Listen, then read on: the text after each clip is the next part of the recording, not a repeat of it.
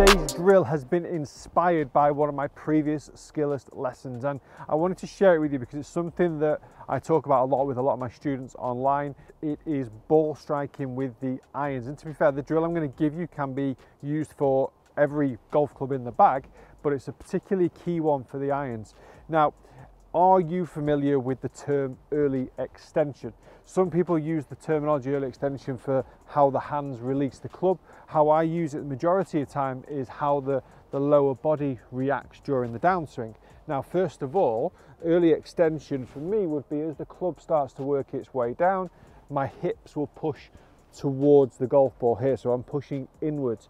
You'll notice how my trail foot, the heel comes up and moves towards the toes. Now, as a result of that, this is when a lot of golfers try and swing the club on the inside. They get to the top here, try and drop the arms on the inside, and in doing so, by trying to use the shoulders down this way, hips go inwards. So you're sacrificing the use of your lower body to try and get the club on the inside. It's not really working. Today's drill, I love it. All you need is a wall.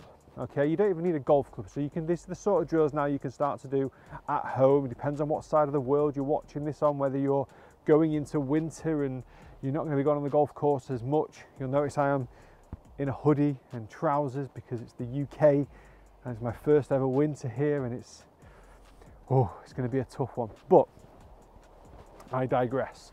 Going back into this drill, I love it. So you need a wall, you need a backside. Okay, we're going to refer to this as your bottom. As you take your setup, you're going to use your shoulders and use your hips, and to start with, your bum is going to be, your bottom is going to be on the wall. Now, as you start to rotate your shoulders and your hips back, what's going to happen is your right bum cheek is going to stay on the wall. Okay, your left is going to come off because your hips have worked in that direction. All right, so as you start to swing the club, as you would start to swing a golf club up to the top, right hip stays on, left hip comes off. Now on the downswing, what early extension is the right side coming away from the coming away from the wall towards the golf ball, leaving a gap. What we're going to try and do is, as we get to the top of the backswing here, is keep this right bum cheek on the wall and then start to press the left cheek on the wall. So both bum cheeks now are on the wall as the club starts to work down into the golf ball. Okay, that's really key to help you maintain posture. So as you get to the top of the backswing, your right bum cheek is on the wall, your left bum cheek joins it, and then you're going to rotate from there.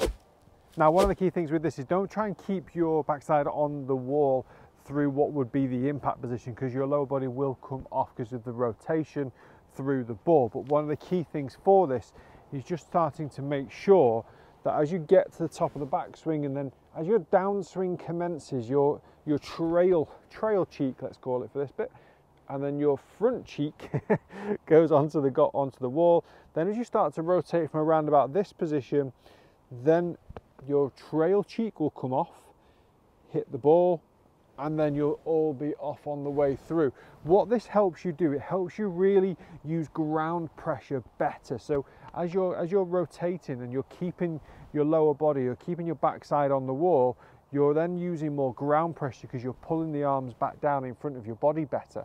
So from that position, the rotation is so much easier because you've used ground pressure, you've got the pressure in your feet to then spiral upwards. And that's where you may have heard the terminologies over the years of like the squatting into the downswing, and then being able to like really spin up through the ball, rotate up through the ball, as you've got ground pressure, posture, and then you're able to turn because of it, and then you're able to work upwards, and you're able to really spiral up through the golf ball, and that's where you get a lot of the power. It's actually something I work on myself, is just trying to remember this point here. And actually, a good friend of mine just come to my mind then, Peter Finch. When you watch him doing his practice swing drills, you will often see him just really drop down like that, because that's just the sensation he's trying to get there, where you're trying to kind of maintain posture during the downswing. We all do. I personally get the club a little bit too much stuck on the inside, and I have to flip the hands.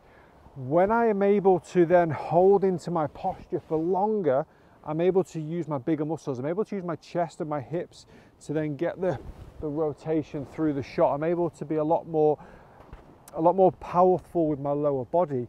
I'm able to rotate better with my upper body. Therefore, I don't have to use my hands as much to manipulate the club head. So whether you slice it or hook it, this is a great drill for you, because what it's really helping you do is use more ground pressure. You're not having to try and increase flexibility too much. You're just trying to feel power there and then rotate through. Let's see if it works. I'm going to get to the top. I'm going to feel that. I'm just going to feel like I'm almost exaggerating my posture on the way down. That's the really good feel for this when you've got a golf club.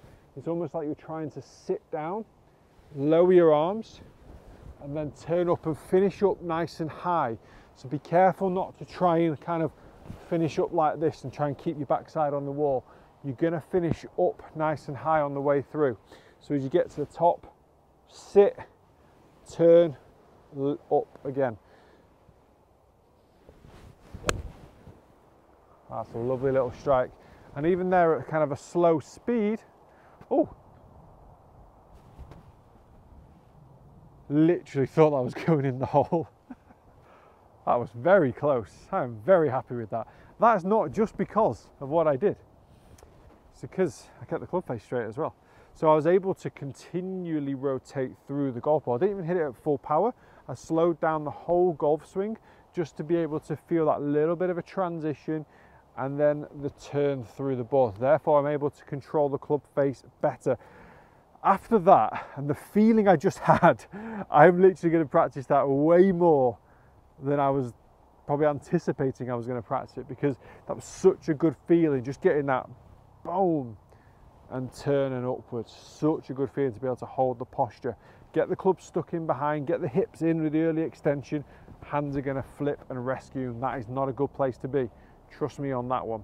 If you've enjoyed the video, please do hit the like button. As ever, please hit that subscribe button as well. It does make a massive difference to the channel. And thank you so much already for the support the channel has been getting over the summer. A lot of you know the reason why I'm back in the UK and why I'm doing YouTube videos 5 times a week and more regular, because I now have the time, because I'm not coaching in Dubai. So it's amazing to be back. It's exciting to be back, and it's a new chapter. Let's get it. Thanks for watching. See you again.